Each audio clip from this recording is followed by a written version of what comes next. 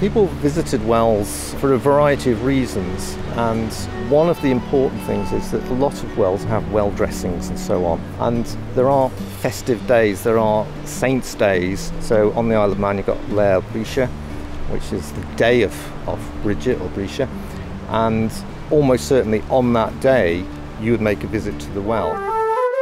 We're on the rocks here at Oie'll, and we've found some flitters. They're good and healthy. They're on the rocks here. They're feeding on the algae that's on there. Now, to collect the flitters, what we usually do, we take a semi-sharpened stick like this and I place it by the flitter and just give it a...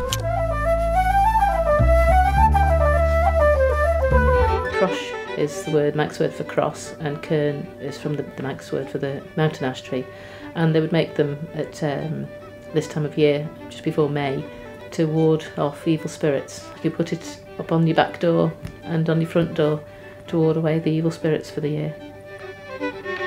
On the last day of April every year, we burn the butch, as they call it.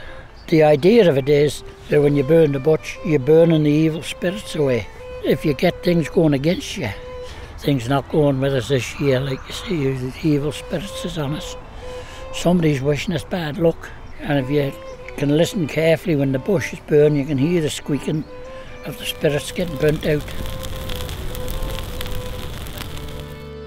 Both being equipped as proper emblems of the beauty of the spring and the deformity of the winter, they set forth from their respective quarters, the one preceded by violins and flutes, the other with the rough music of the tongs and the cleavers. Both companies march till they meet on a common, and their trains engage in a mock battle. Mannin ruled with kindness, and so the people of the island paid a rent to him each year. We had a pretty good deal really, because all they had to do was bring green rushes to the top of Brule on Midsummer's Eve, which is St John's Eve, so in Fail Yon, the festival of John, and they'd cut the reeds at the bottom of Brule and take them up and give them to Mannin as their year's rent for living on his island.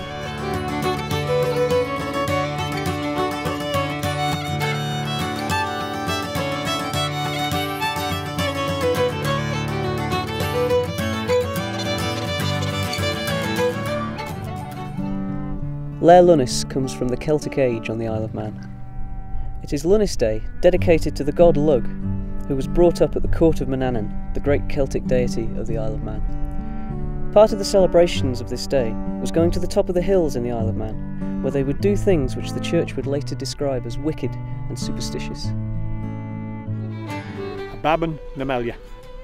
It was made from the last sheaf, and it was they would have a party afterwards, and it would be part of the party. So it was a kind of a celebration of the end of the harvest.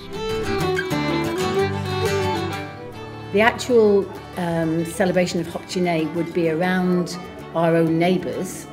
We would go to the houses close by and sing our Manx version of Hopchinay, and usually I think we got money. I don't think we got sweets in those days. I think it was money.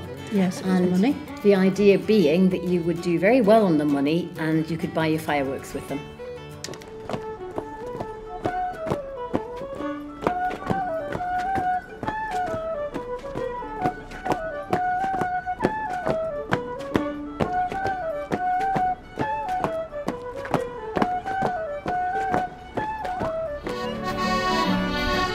Well, we've come to Scolford Lamurra to start to hunt the wren around Port St Mary. We've had the lovely Caroline Helps telling us all what to do and bossing us around and showing us how to do the dance. So we started at the school, and then we've moved around the port, and we've been dancing in lots of different places around Port St Mary, and everybody's been having a wonderful time, and the weather's been great for us.